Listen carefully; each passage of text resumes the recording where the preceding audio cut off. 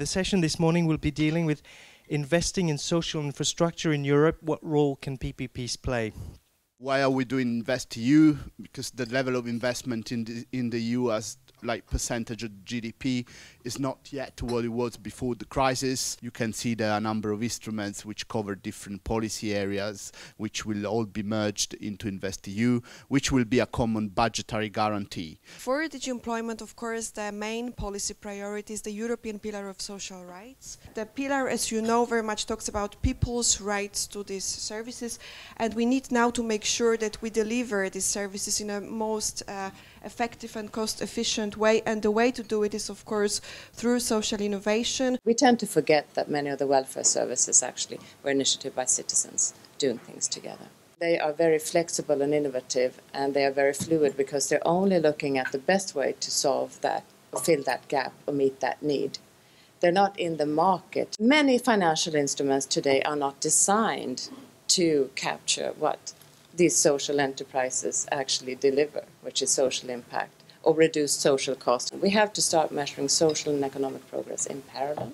The interesting component of the Hemisphere Fund is that the remuneration for the institutional investors is part fixed, it's a rent, but there is also a variable part of the remuneration which is tied to social objectives. The interest with these schemes is that we were able to attract insurance companies who are not very much into such risky venture as social impact bonds can be.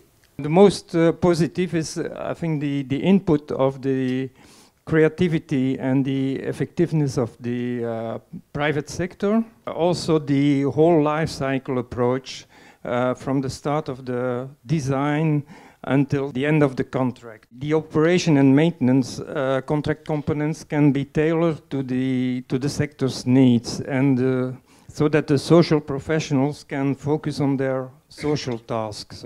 And with InvestEU program, will be there a simplification of the processes, and will be there a simplification of the policies as well?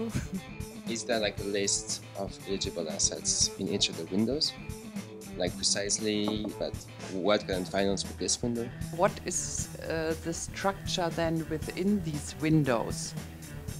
You know, what is particular to take into account the needs for social investment, as it is still about market-driven investment? The social window will encompass educational, hospitals and social housing, all this type of infrastructure which has a social need, on the top of financing to social enterprises, microfinancing and social outcome contracting, which is, if you want, is more services oriented rather than brick and mortar type of project. We really can do more with working directly with the Commission and not through the EIB, which is the case with the Juncker plan as for today.